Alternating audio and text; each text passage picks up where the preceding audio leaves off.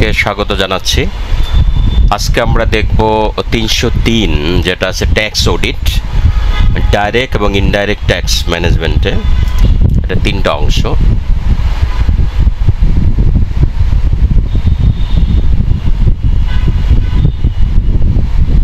এখানে আমাদের বেসিক্যালি চারটা চ্যাপ্টার আর চারটা মডিউল, তিনটা ক্লাস আমরা শেষ করব।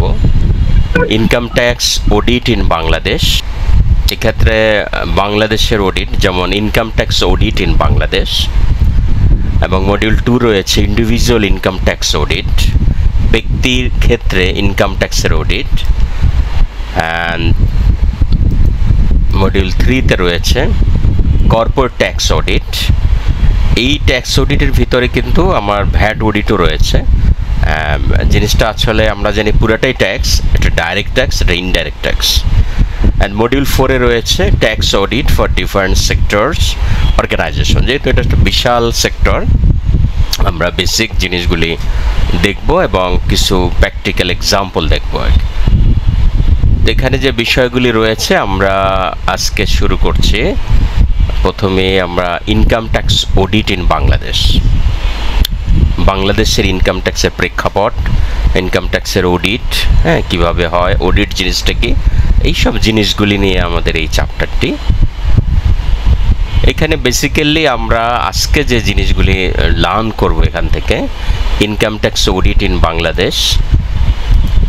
আপনারা সবাই এখানে অনেক কিছু জানেন, আমরা হয়তো এখানে জাস্ট কিছু কিছু জিনিস, যেমন অডিট জিনিসটা কি, অডিটিং কি, ট্যাক্স অডিট কি, অডিটের একটা সাইকেল রয়েছে, অডিট সাইকেল কি, রিস্ক বেস অডিট কি, supreme audit institution of Bangladesh যেটা CISA, income tax audit, then purpose of income tax audit, selection method, কিভাবে এই ট্যাক্স অডিটটা সিলেক্ট করে, র্যান্ডম সিলেকশন, এবং হলো ডকুমেন্টেশন কি কি প্রয়োজন, ট্যাক্স পেয়ারের কি কি রাইট রয়েছে, ট্যাক্স অডিট রিপ্রেজেন্টেশন জিনিসটা কি, জয়েন্ট অডিট কাকে বলে, avoiding income tax audit, income tax অডিটকে avoid করা যাবে কি যাবে না, overview of income tax in Bangladesh, assessment cycle, risk base tax audit, income tax return, submission of return, tax audit under ITO 1984। আমাদের এই চ্যাপ্টারের বিষয়গুলি হচ্ছে এটা আমরা দেখব income tax audit in Bangladesh. প্রথমে আমরা দেখি যে অডিট জিনিসটা কি। অডিট মানে হচ্ছে, যেমন এখানে বলছে এরকমের, an audit is an independent examination of accounting and financial records and financial statements to determine if they conform to the law and to generally accepted accounting principle. Audit হচ্ছে যে এখানে ইন্ডিপেন্ডেন্ট মতামত দেওয়া। জিনিসটা এমন হচ্ছে যে অ্যাকাউন্টিং প্রিন্সিপাল এবং দেশের যে অ্যাপ্লিকেবল ল, রুলস, রেগুলেশন রয়েছে তার আলোকে করা হয়েছে কিনা, এটা অডিট।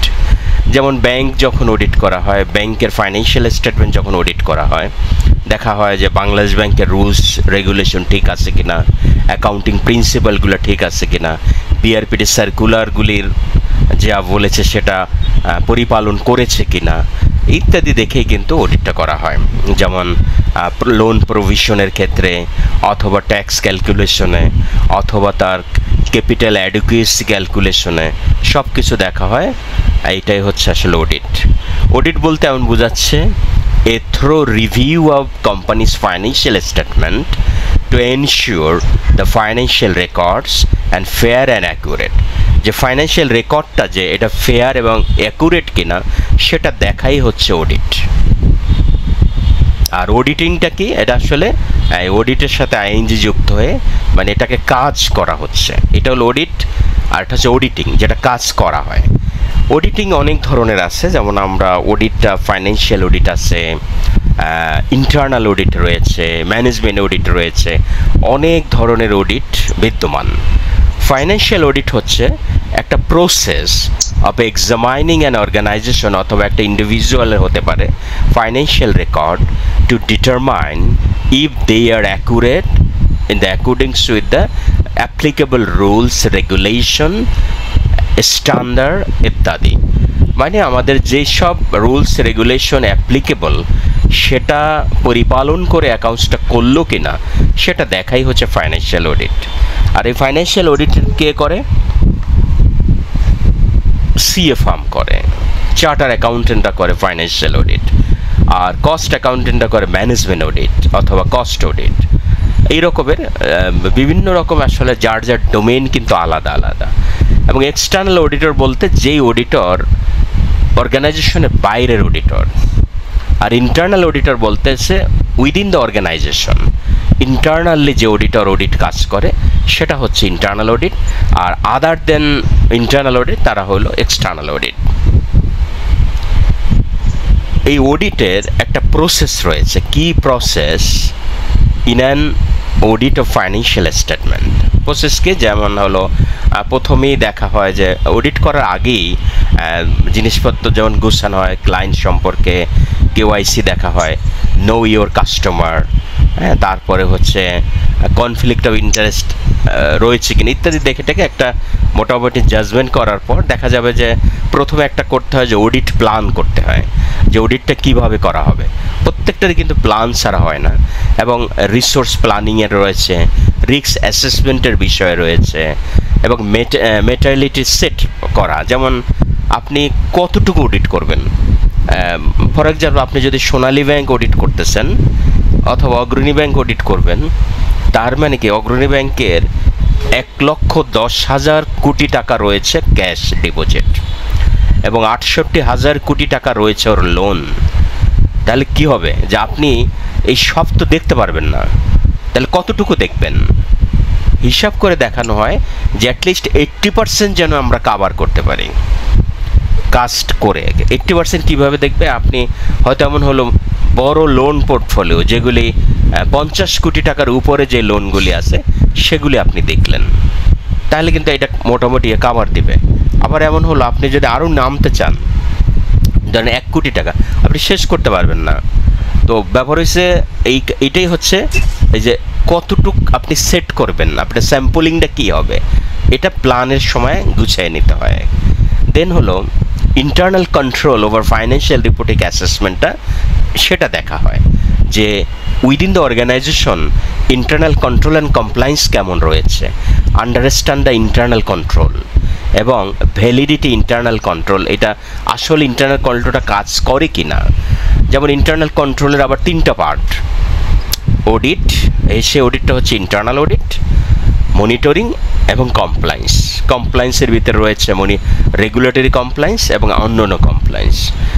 এরপরে হলো subsequent review of financial data, ডাটাগুলোকে test করা হয়, যেমন টেস্ট ফাইন্যান্সিয়াল ডাটা, টেস্ট কি risk area, use audit sampling technique.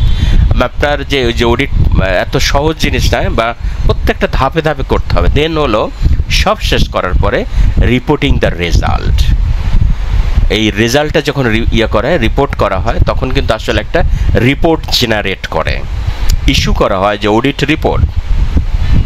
এবং অডিট রিপোর্টের কিছু অপিনিয়ন থাকে, যেমন আমরা জানি যে ক্লিন অডিট রিপোর্ট মানে হচ্ছে কোনো ধরনের কোয়ালিফিকেশন নেই। আবার কতগুলো অডিট রিপোর্ট যেমন বলে কোয়ালিফাইড অডিট রিপোর্ট, এই কোয়ালিফাইড মানে হচ্ছে যে আসলে খারাপ রিপোর্ট। অন্যান্য সব ক্ষেত্রে কিন্তু কোয়ালিফাইড মানে ভালো, কিন্তু অডিট রিপোর্ট কোয়ালিফাইড হওয়া মানে হচ্ছে এটা কিন্তু খারাপ, এটা কিন্তু ভালো না। তার মানে কি রুলস রেগুলেশন কমপ্লায়েন্স করে নাই, অথবা এমন একটা অবস্থানে রয়েছে যে কোয়ালিফাইড করতে বাধ্য হয় অডিটররা। আর অডিটের কাজ কি? সে কেবলমাত্র রিভিউ করে। অডিটর কিন্তু ফাইন্যান্সিয়াল স্টেটমেন্ট তৈরি করে না, ফাইন্যান্সিয়াল স্টেটমেন্ট তৈরি করে ম্যানেজমেন্ট, আর অডিটর সেটার উপরে মতামত দেয় যে এই যে অডিট রিপোর্টটা মানে স্যার ফাইন্যান্সিয়াল স্টেটমেন্টটা ঠিক হয়েছে আছে কিনা, রুলস রেগুলেশন কমপ্লায়েন্স করছে কিনা, সেটাই যে স্টেটমেন্টে দেখানো হয় সেটা হচ্ছে রিপোর্ট। অডিটের একটা সাইকেল রয়েছে। সাইকেলটা মানে কি, যে প্রথমেই হয় আপনি আইডেন্টিফাই দ্য অডিট, আপনি কোন জায়গাটা অডিট করবেন, কি করবেন, এটা আইডেন্টিফাই করা। এখন এইটা যে করার জন্য আপনাকে একটা স্ট্যান্ডার্ড সেট করতে হবে। স্ট্যান্ডার্ড মানে আপনি কিভাবে করবেন, কতটুকু করবেন, এই অনুযায়ী আপনাকে ডাটা কালেক্ট করতে হবে। এই ডাটাটা পরে অ্যানালাইসিস করতে হবে। করার পরে যেই পরিবর্তনটা আসবে সেটা রিপোর্ট করা এবং সেই পরিবর্তনটা সঠিক করার জন্য ইমপ্লিমেন্ট করা। এটা কন্টিনিউ একটা process. An audit cycle is the accounting process that auditor employed in the review of the company's financial information. The audit cycle includes the stage that the auditor will take to ensure that the company's financial information is valid and accurate before relating the financial statement. তার মানে যে 4টা ধাপে কাজ করে একদম। এটা কারা করে আসলে? এটা within the organisation internal অডিটে preparation করে, পারফরমেন্স দেখে, রিপোর্ট করে এবং ফলো আপ করে। ওই অডিট প্রসেসে আসলে এইভাবে আমরা যদি দেখি, ফ্লো চার্টে যদি দেখি, অডিট প্রসেসে প্ল্যানিং স্টেজে কি হয়, যে অডিটরকে অ্যাপয়েন্টমেন্ট করা হয়, ওইখানে কি করা হয়, প্ল্যান করা হয় কি অডিট করবে, ক্লায়েন্ট সম্পর্কে আন্ডারস্ট্যান্ড বা বোঝা হয়, রিস্কটাকে অ্যাসেস করা হয়। এই ধাপগুলি হচ্ছে প্ল্যানিং স্টেজে। যদি এমন হয় অ্যাসেস ইন্টারনাল কন্ট্রোল যদি ইফেক্টিভ মনে করে তাহলে কিন্তু কন্ট্রোল টেস্ট করে, আর যদি না মনে করে তারপরে উইকনেস সম্পর্কে রিপোর্ট করে। এবং করার পরে ইন্টারনাল কন্ট্রোল যদি ইফেক্টিভ হয় তাহলে এই যে পরবর্তী কাজগুলি আসলে অতটা কঠিন করে দেখার কিছু থাকে না। যদি ইন্টারনাল কন্ট্রোল একটা প্রতিষ্ঠানে ভালো থাকে তাহলে অডিটরের কাজ সহজ হয়ে যায়, ব্যাংকেরও সম্পদ বাঁচে, অথবা প্রতিষ্ঠানের সম্পদ বাঁচে। যদি ইয়েস হয় তাহলে তো এখানে ওভারঅল ফাইন্যান্সিয়াল স্টেটমেন্টটা দেখবে। তারপরে হলো যদি এমন হয় যে না, এটা টেস্টে ফেল করেছে, তাহলে রিপোর্ট করা হবে আরও ভালোভাবে উইকনেসগুলো দূর করে যেন চলে। এরপরেই অডিট রিপোর্ট এবং অডিট রিপোর্ট সাপ্লাই করে, যেখানে হলো এই কমপ্লিশন স্টেজ। তাহলে স্টেজ 3টা, একটা হচ্ছে প্ল্যানিং স্টেজ, আর একটা হচ্ছে এভিডেন্স গ্যাদারিং স্টেজ, এইখানে তথ্য সব কালেক্ট করা হয়। দেন হলো কমপ্লিশন স্টেজ।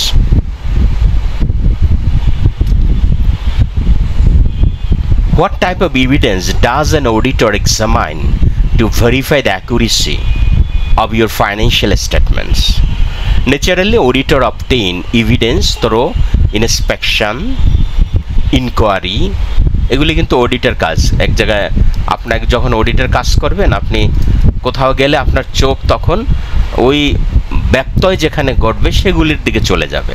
ইনকোয়ারির মাধ্যমে কারোর সাথে কথা আদায় করা, অবজারভেশনের মাধ্যমে পারেন, থার্ড পার্টি কনফার্মেশনের মাধ্যমে পারেন, টেস্টিং করার হইতে পারেন। যেমন যেটা আমরা করতাম, আমি নিজেও অডিটর এবং ব্যাংকের অডিট ছিলাম। যেমন মনে করেন আমাদের যদিও আমাদের টিম পাঠাতাম, যে আমার 350 অডিটর রয়েছে, ছিল 350 জন অডিটর ছিল আমাদের টিমে। তো অডিটরের যে 2-একটা টেকনিক বলি এই রকমের, যেমন কোনো একটা শাখায়, কোনো একটা ব্রাঞ্চে একটা টিম গিয়েছে, তো ব্রাঞ্চে হয়তো ফ্রড ফরজারি হচ্ছে, সেটা ধরতে পারতেছে না অডিটর। তখন এগুলি ম্যানেজার বা সেকেন্ড ম্যান তারা কি কাজ করে, বা তারা কিভাবে ফলস লোন দিয়ে টাকা নিজেরা আত্মসাৎ করছে, আবার এখানে অ্যাকাউন্ট ফরও করতেছে সঠিকভাবে, কোনো রকমের ভুল নাই, সব কিছু ঠিক আছে। তখন এগুলো ধরা দরকার, না হলে যত দিন যাবে আস্তে আস্তে এরা আরও শক্তিশালী হবে এবং প্রতিষ্ঠানে আরও ক্ষতি হবে। যে মনে করেন ওইখানে দেখা গেল একজন রয়েছেন যিনি হয়তো সাবকন্ট্রাক্টে কাজ করে অথবা ডে বেসিসে কাজ করে অনেক বছর ধরে, হয়তো পিওনের কাজ করে, কিন্তু চাকরি পার্মানেন্ট হয় নাই। এই লোকটারে আপনি সন্ধ্যার সময় ডেকে এক কাপ চা খাওয়াইয়া বসায়া, তো জাস্ট তার কাছে বলা যে এই কতদিন ধরে তুমি চাকরি করতেছো? সে বলবে স্যার 12 বছর হয়েছে, এখন আর পার্মানেন্ট করে না। তাই নাকি, তোমার উপরে তো অবিচার হচ্ছে। এই দেখবেন আপনার তার মন গলে গেছে। আচ্ছা ঠিক আছে, আমরা হেড অফিসে যাই নেই, এই বিষয়টা আমরা এইচআরকে বলবো। আপনার ইয়াটিয়া পুরা ঠিকানা, কবে জয়েন করছেন, কোনো চিঠি আছে কি না, তারপরে আপনি বেশি এখন কত পান, তারপরে আপনার কোনো আইডি দিছে কি না, হ্যাঁ ইত্যাদি আমাকে একটা কাগজে লিখে দেন। এটা আমরা হেড অফিস, দেখবেন যে ওর মন আপনি পেয়ে গেছেন।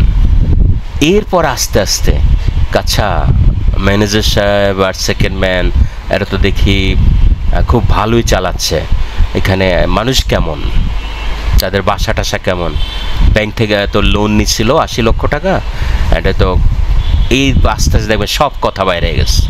তখন সে বলবে স্যার বাড়ি তো 80 লাখ টাকা নিয়ে একটা করছে, 5 তলা বাড়ি, আরও একটা বাড়ি করছে, তোকে কেমনে করছে, কয় স্যার বুঝেন না করতেছে। আপনি দেখবেন সব বাইর হয়ে গেছে। আপনি আস্তে সুন্দর করে একটা একটা করে ফাইল টাইনে ধরে আপনি সব উদ্ঘাটন করে ফেলবেন। এই জিনিসগুলো হচ্ছে কি যে এই যে ইনকোয়ারি করা, অথবা এমন হলো মানুষকে নিজের গ্রিভে নিয়ে আসা। আর মানুষ হচ্ছে এমন একটা জিনিস, এমন একটা জীব, অল্পতেই মানুষ তুষ্ট হয়। সেটা হচ্ছে কখন, যখন তার নিড থাকে, আবার নিড যখন ফুলফিল হয়ে যায় তখন সে আর তুষ্ট হয় না। যেমন এই লোকটা যার কথা বললাম, তখন তার প্রয়োজন ছিল পার্মানেন্ট হওয়া, তখন এটা একটা ফ্যাক্টর। কিন্তু যখনই তাকে পার্মানেন্ট করে ফেলবে তখন আর তাকে দিয়ে কোনো কাজ করানো যাবে না, প্রতিষ্ঠানে আর কাজ করবে না। এখন যে দৌড়ে কাজ করে, যেই পার্মানেন্ট হয়ে যাবে আর সে কাজ করে, কারণ তার পার্মানেন্ট চাকরি হয়ে গেছে, তাকে আপনি আর সরাইতে পারবেন না। আইদার পোস্টিং দিয়ে দিবেন, কিন্তু আপনি চাকরি খেতে পারবেন না যদি অন্য কোনো অপরাধ না করে। তো এইগুলো আসলে মানুষের চাহিদার উপরে ডিপেন্ড করে। তো এইভাবে কিন্তু অডিটররা তার দৃষ্টিভঙ্গি, বিভিন্ন মানুষের সহায়তা, একটা মানুষের বেশভূষা, সেগুলি দেখে কিন্তু অডিটর কাজ করে। যেমন হচ্ছে যেমন এনবিআরও কিন্তু তাই করে, মানে যেমন আপনার খরচের স্টাইল দেখে, আপনার ইনকামের দেখে। যেমন কোনো একজন অফিসার, সে হয়তো 50,000 টাকা বেতন পায়, দেখা গেল যে সে গাড়ি এভিল করতেছে। একটা গাড়ি এভিল করা, একটা কার এভিল করা, কিন্তু কার তো মানে একটা হাতি পালার মতো, আপনার তেল খরচ আছে, ড্রাইভার খরচ আছে, অনেক খরচ হতে পারে তার বাবা দিচ্ছে অথবা শ্বশুর দিচ্ছে। হ্যাঁ, কিন্তু যদি এমন সত্যিকারই হয় যে বাবা শ্বশুর দেয়, তো এমন লোক কিন্তু এই রকমের এই লেভেলে চাকরি করতে আসবে না। সেগুলো কিন্তু দেখার বিষয় আছে। তো এগুলি হচ্ছে বিভিন্ন অবজারভেশন, মানুষকে বুঝে শুনে অডিটররা এভাবে কাজ করে। যাকে আমরা একটা প্র্যাকটিক্যাল একটা গল্প বললাম, গল্প আসলে সত্যি ঘটনা, এই জন্য বলা। তো ফাইন্যান্সিয়াল অ্যাকাউন্টিং অডিট করার যে অবজেক্টিভ কি, অবজেক্টিভ হচ্ছে reality of accounting record, accounting রেকর্ডটা যে রিয়েল এটা বোঝা। তারপরে হচ্ছে ইন্টিগ্রিটি অফ রেকর্ডস, রেকর্ডগুলির ইন্টিগ্রিটি বের করা, fair representation of financial statement. তো এখানে যেমন ইন্টিগ্রিটি অফ প্রপার্টি, যে প্রপার্টিগুলো ঠিক আছে, লস গেইন অ্যাকুরেটভাবে হিসাব করছে, ফাইন্যান্সিয়াল স্টেটমেন্টটা সঠিক আছে ইত্যাদি দেখা। কী করে ক্রাইটেরিয়া করে যে completion and integration of the record, avoid ওমিশন and মানে অ্যাকাউন্টিং রেকর্ড, জাস্টিফিকেশন, ভেরিফিকেশন ইত্যাদি, কারেক্ট বুককিপিং অথবা অ্যাকাউন্টিং যে সঠিকভাবে করছে সেগুলি দেখা, সঠিক পিরিয়ডেরটা আছে, কারেক্ট অ্যাসেসমেন্ট করা হয়েছে, সঠিকভাবে পেনাল্টি দেওয়া ছিল তা পরিশোধ করেছে, ব্যালেন্স শিটটা কারেক্ট আছে, এগুলি দেখাই হচ্ছে ফাইন্যান্সিয়াল অ্যাকাউন্টিং বা অডিটের কাজ। এবার আমরা দেখব একটা রিস্ক বেস অডিট। এই রিস্ক বেস অডিট মানে কি? যে risk base audit is an internal methodology, মানে একটা পদ্ধতি which is primarily focused on the inherent risks involved in the accuracy of the system and provide assurance that risk is being managed by the management within the defined risk appetite level। মানে প্রত্যেকটা জিনিসের risk আছে। তো এখন ঘটনা হলো অডিটরের ক্ষেত্রে রিস্কের বিষয়টা এমন হচ্ছে যে আমি কিন্তু সব কাজ করতে পারবো না, আমাকে এমনভাবে রিস্ক অ্যাসেস করতে হবে এবং এমন কাজটা করব, এটার জন্য কিন্তু একটা প্রিন্সিপাল আছে, 80-20 প্রিন্সিপাল, যে আমি 20% কাজ করব, আমি রেজাল্ট পাবো 80%। আবার উল্টাটা আছে যে আমি 80% কাজ করছি কিন্তু রেজাল্ট পাচ্ছি 20%। এই ধরনের আছে, অনেকেই দেখবেন চোখের সামনে দ্রুত অনেক উপর উঠে যাচ্ছে, তার কিন্তু স্ট্র্যাটেজি ওই রকমের, সে 20% পরিশ্রম করে 80% রেজাল্ট পায়। আবার আপনি আমি হয়তো এমন অবস্থা যে আমরা কাজ করেই যাচ্ছি নির্ভীতে বসে, কিন্তু আমাদের রেজাল্ট আসছে না, তাহলে আমাদের অবস্থাটা কিন্তু ওই রকম উল্টাটা, আমরা 80% কাজ করি কিন্তু রেজাল্ট পাই 20%-এর। তো এটা কিন্তু 80-20 প্রিন্সিপালের সাথে যুক্ত। অডিটের ক্ষেত্রেও এই রকমের, যে আমি সব পারবো না, আমি 20% কাজ করব, অডিটেবল আইটেম দেখব, কিন্তু এটার রেজাল্ট আমার 80% এখানে রেজাল্ট হয়ে যাবে। তো এই রিস্ক বেসটা, যেখানে যত বেশি রিস্ক সেইখানে আমাকে আগে কাজ করতে হবে এবং আইডেন্টিফাই করে ওইখানে আমার মানে মেজার নিতে হবে কিভাবে এটাকে সলভ করা যায়।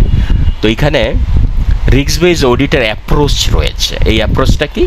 প্রথমেই আইডেন্টিফাইং অডিট ইউনিট, আমি কোথায় অডিট করব, আমি আমার প্রসেসটা ব্রেক করা, বোঝা, রিস্ক আইডেন্টিফাই করা, রিস্ক অ্যাসেস করে তাকে ইভ্যালুয়েশন করা, যেখানে আমার এই রিস্কটা থাকতে পারে। যেমন আমি যদি ব্যাংকের ইয়েতে অডিট করি, তাহলে আমি ইম্পোর্ট এলসিতে আমি দেখব যে আমার এই যে ইম্পোর্টের এটা ঠিকভাবে হয়েছে কিনা, নাকি এখানে মানি লন্ডারিং হয়েছে।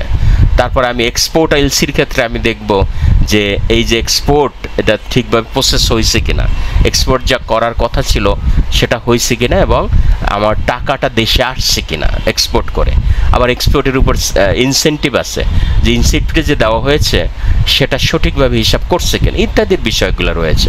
এবং রিস্ক, এখানে রিস্কের হিট, যেমন একটা বক, এই যে কিউবগুলো আছে, এখানে আমাদের কি করব, যে এইগুলোকে রিস্ক, যেমন লাল কালারটা হলো হাই রিস্ক, সবুজ কালারটা এখানে আমার রিস্ক নাই, হলুদটা হলো মাঝামাঝি অবস্থা। তাহলে আমাকে কিন্তু সবুজটা বাদ দিয়েই আমাকে লালটা আগে ধরতে হবে, এবং যদি এটা করার পর সময় পাওয়া যায় তখন আমি পরে করব হলুদটা। এই প্ল্যানের মাধ্যমে করাই হচ্ছে রিস্ক বেস অডিট অ্যাপ্রোচ। ঠিক অনুরূপভাবে এনভিআরও কিন্তু রিস্ক বেস অডিট অ্যাপ্রোচে কাজ করে।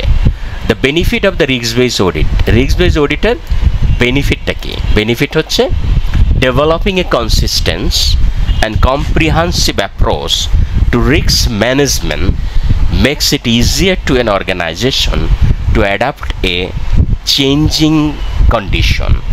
যে এইটা মানে কি, যে আমি এমন একটা অ্যাডপ্ট করে নিব, ডেভেলপ করে নিব এমন একটা ফর্মুলা, যেটা মাধ্যমে আমি রিস্ক অ্যাসেস করার পর কাজ করার ফলে যে পরবর্তীতে প্রতিষ্ঠান যেখানে রিস্ক রয়েছে সেই জায়গাটা এমফাসিস বেশি দিবে, এবং provide a better understanding of the risk and enable the organisation to better manage the risk.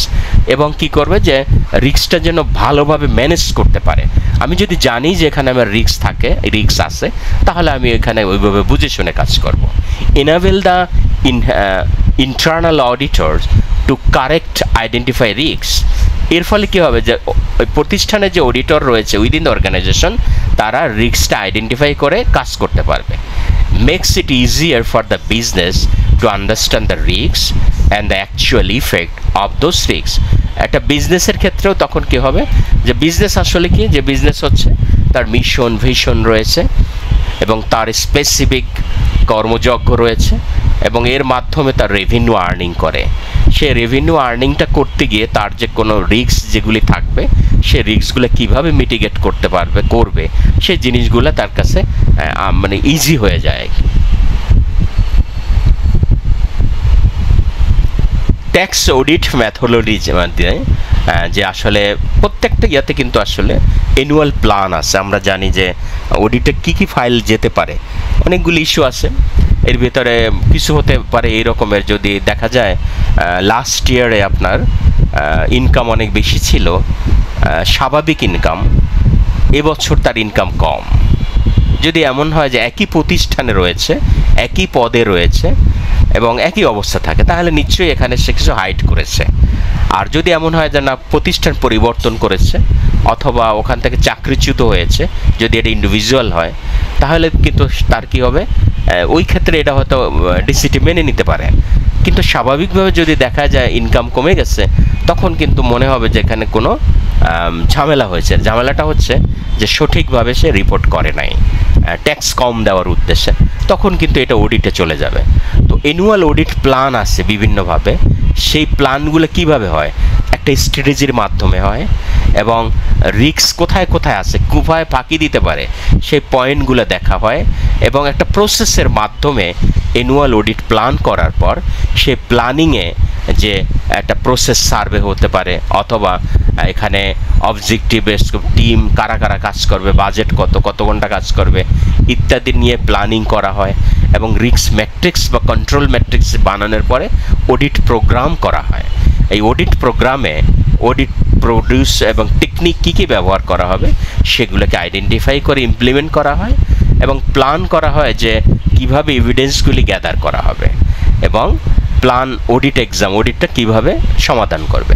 এই অডিট প্রোগ্রামটাকে এক্সিকিউশন করার মাধ্যমে অডিট রিপোর্ট ফাইন্ড আউট হয়, আর এটা ট্যাক্স অথরিটির কাছে তখন কি হয়, গভর্নমেন্ট রেভিনিউ আরও বৃদ্ধি পায় এবং কাজ করে। এবং তারপরে এই যে অডিট রিপোর্টটা, এটা ফলো আপের বিষয় রয়েছে। ফলো আপ মানে কি, যে ধরা পড়লো যে সে কনসিল করছে তার কিছু ইনকাম, তাহলে এটা কিন্তু অডিটে পড়লে ধরা পড়লো, এবং কনসিল করার পরে যে ট্যাক্স যত টাকা কম দিচ্ছিল এই ট্যাক্সটা তাকে আবার দিতে হবে। এই যে দেওয়াটা, এইটা কিন্তু ফলো আপ, দিল কি না সেটা কিন্তু ফলো আপ করা। এবং এই যে কাজগুলি করলে এটা হলো ওয়ার্কিং পেপার থাকবে এখানে।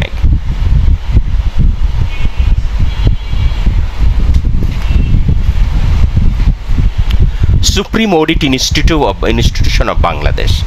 আসলে আমাদের বাংলাদেশের, আমরা জানি যে অডিটর বলতে আমরা মনে করি চার্টার অ্যাকাউন্টেন্ট, এটা একদম চোখে ভেসে ওঠে চার্টার অ্যাকাউন্টেন্ট ফাইন্যান্সিয়াল অডিট করে। কিন্তু দেশের সংবিধান অনুযায়ী সুপ্রিম অডিট ইনস্টিটিউশন হচ্ছে controller and auditor general of Bangladesh, যেটা আমরা সিএজি বলি। যে আমরা জানি যে এটা কিন্তু সরকারি অডিট, গভর্নমেন্টের যেখানে যেখানে খরচ আছে সেখানে এই অডিট রয়েছে। এটার কিন্তু একটা ভিশন রয়েছে এখানে, যেমন এটা ইয়ার ওয়েবসাইট থেকে নেওয়া, সুপ্রিম অডিট ইনস্টিটিউশন থেকে। এর ভিশন হচ্ছে অ্যাটেইনিং accountability and transparency in public financial management. এই পাবলিক মানে কি, গভর্নমেন্টের। For achieving good governance, mission হচ্ছে conducting effective audit of public sector operation for optimise utilisation of public resource, providing reliable and objective. এই অনেক দামি দামি এখানে কথা রয়েছে। এখানে দেখেন এর কোর ভ্যালু হিসেবে বলা হয়েছে, এগুলি কিন্তু আসলে একজন অডিটরের গুণাবলী। একজন অডিটর হতে হলে তার ভিতরে এই গুণগুলি থাকতে হবে। যেমন হচ্ছে তার ভিতরে প্রফেশনালিজম থাকতে হবে, তার ভিতরে রিলায়েবিলিটি থাকতে হবে, অবজেক্টিভিটি থাকতে হবে, অ্যাকাউন্টেবিলিটি থাকতে হবে, ক্রেডিটেবিলিটি থাকতে হবে, ট্রান্সপারেন্সি হবে, ইন্টিগ্রিটি সঠিক থাকবে, ভাইব্রিটি থাকবে, এবং সর্বোপরি ইথিক্স মেনে চলবে এবং ইথিক্সের মধ্যেই চলবে। এমন কোনো কাজ করবে না যা ইথিক্সের বাইরে পড়ে। তাহলে এই ব্যাপারগুলি কিন্তু একজন অডিটরের বা একটা স্বাভাবিক একটা মানুষেরও কিন্তু আসলে এই গুণাবলীগুলি থাকা উচিত। ভিতরে প্রফেশনালিজম থাকবে, ইথিক্সের বাইরে কোনো কাজ করব না, ইন্টিগ্রিটি থাকবে, ট্রান্সপারেন্সি থাকবে, যাই করবে স্বচ্ছ হবে, এই রকমের বিষয়গুলি। এখানে এসেছে যে ব্রিফ হিস্টোরি, এই অফিস অফ দ্য সিএজির কীভাবে আসলো। এটা কিন্তু আমাদের সাংবিধানিক পদ, আমাদের সংবিধানে রয়েছে এটা, যে এই সংবিধানে বলা হয়েছে এই যে কনস্টিটিউশনাল ম্যান্ডেট, কিন্তু এটা এই যে অডিটরের জিনিসটা হবে, এটা আমাদের 127 নম্বর ধারায় রয়েছে, establishment of the office of the auditor general. সেটা কি হবে সংবিধানে বলা হয়েছে, এবং 128-এ বলছে এর ফাংশন কি হবে। এরপর 29-এ বলছে এর টার্ম হবে কতদিন, সংবিধানের 130 নম্বর ধারায় বলছে যদি মূল অডিটর জেনারেল কোনো কারণে সিট খালি থাকে তাহলে অ্যাক্টিং কে হবে। 31 বলছে কোন মানাকে পাবলিক অ্যাকাউন্টসের অডিট, এটা জাস্ট আমাদের সংবিধানের অংশ।